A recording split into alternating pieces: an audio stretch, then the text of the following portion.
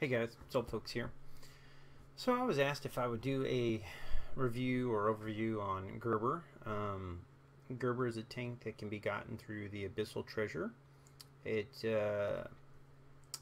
one of those things where you're kind of dependent upon how many coins you're finding, and whatnot. So some people get it faster than others just because the chests they open up and the Abyss Treasure go quicker. You can also purchase him. I'll go ahead and show this while I'm here just because I want to.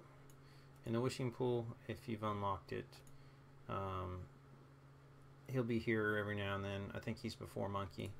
I don't really remember the things, but otherwise you've got to get him in the Abyss Treasure from the Abyss shop. It takes 1,000 coins to get him. But hey, look, the server's coming down. Awesome. But anyways, is he good? Is he not good? Well, obviously, as you can tell, I've got him silver starred. I used him as well as Jacob, and before I had Kaiser, just because they were easier to get. He's not a bad tank early on. He does a decent job. Again, Magic teams really kind of hurt him, but overall, he's not a bad tank. It's kind of general consensus. Most guys say there's better tanks out there post 80. Post 85, especially when Kaiser, people are waiting for a nerf because he's got his awakening. Now that Jacob has an awakening, he's gone up in the ranks. So there's other tanks people prefer. Let's talk about his skills and we'll go from here. So basically, Soul Inception, this is the well-known ultimate where he grabs a copy, makes a copy of whatever hero he uses this on. If that copy dies, it stuns Gerber. This can be real useful in places like Crystal Dungeon, on the one with Bilbo in there, and there's a little shield guy. If you clone the shield guy, you get a shield for your whole team, which is pretty phenomenal. So it can work good against certain NPCs. It's okay against other characters. They're obviously not as powerful, but it's somebody they're targeting. It's also doing damage, so it's a useful skill, and it does a little chunk of damage too. Soul Hammer, they changed this in the last patch, and so now basically it shoots a straight line of damage, so it can hit back row people from the front row, which is kind of nice. Is anything big? Yeah, he's a tank. He's designed to absorb stuff. Recoil armor, basically this can recoil up to 50% of 3 skill attacks received, plus an extra 5,000 damage, which is nice. I mean, somebody hits you for 10,000, you're going to reflect 50% of that plus your 5,000, so they're going to get hit back for 10 grand. But does that make him necessarily tanky? A little bit, not too much. And then Soul Shield, basically every time he casts a skill, he gets a shield. It's kind of good at lower levels, but it's not great at higher levels. It doesn't scale as well as other people's skills do. So this scales off his level, or the other people scale off their level and their AD or their AP. This is just an all level thing, so it just doesn't scale well. It's great at low levels, not so much as people really start to dish out the damage. Let's be honest, 2,000, 3,000 shield compared to, my mirror's critting for 40, 50, 60,000. It's just negligent. It's just not a lot.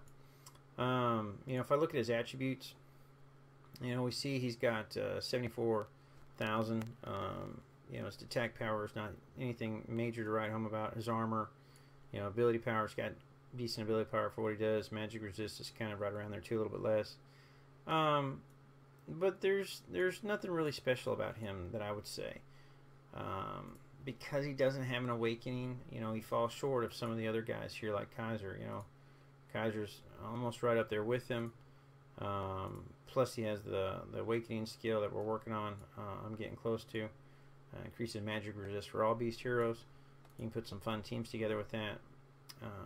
You can look at a large assortment of heroes. Jacob's free in the sense of he's arena coin, so he's better than Gerber now because he won as a backline diver.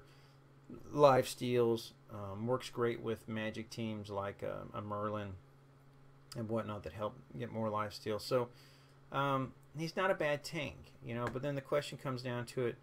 If we go back to the Abyss shop, should I get him over some of the other stuff? Well, again, that's all your playstyle.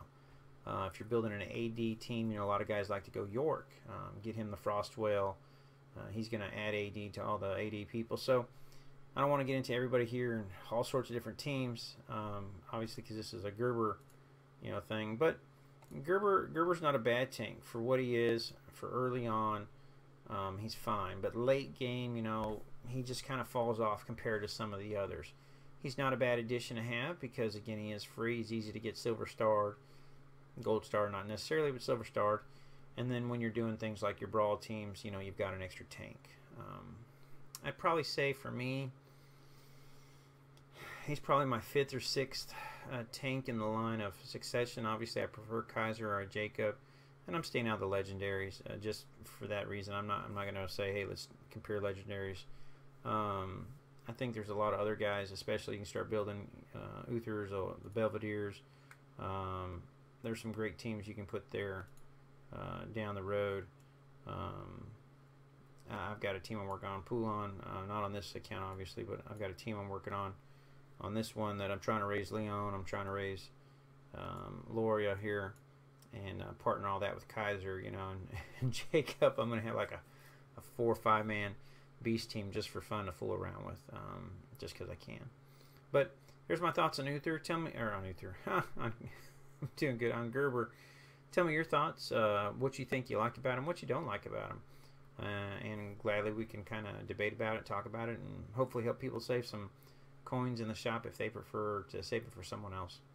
Thanks for watching, guys. Hope you have a great night.